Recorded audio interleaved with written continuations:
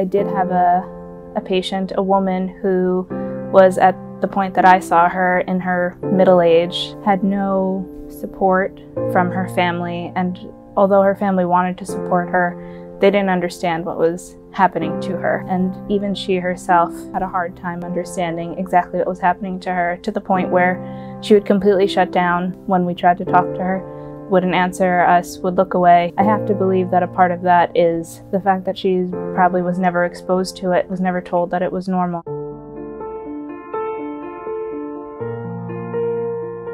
Mental health does affect the Western Muslim community for sure. It affects every community. It affects people regardless of race, religion, culture, socioeconomic status.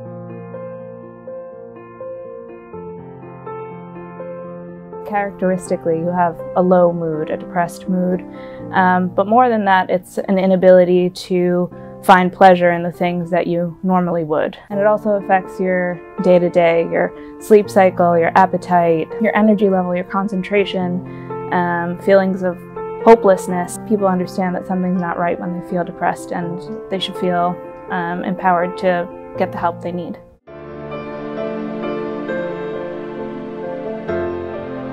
Just be in tune to how you're feeling and know when something isn't right. Making sure that you are in tune with your social supports, in tune with your family support, making sure that things are good for you at work and at school, and tackling your everyday stressors and figuring out how you cope with them. Keeping in mind all of your gratitude and the things that make you lucky in the world is one of the most important things for not becoming bitter or jaded, and keep you feeling strong in your own confidence.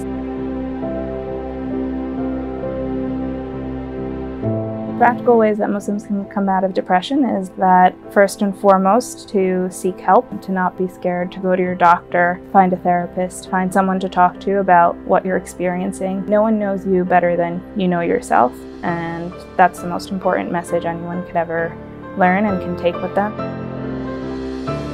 The role that faith can play in coming out of depression, it reminds us that life is bigger than just one problem or one stress, and that there's always another side to things, that there's an end point, that there's a flip side. It gives people something to hold on to when things are sad, it gives them something familiar, it gives them a community to live in.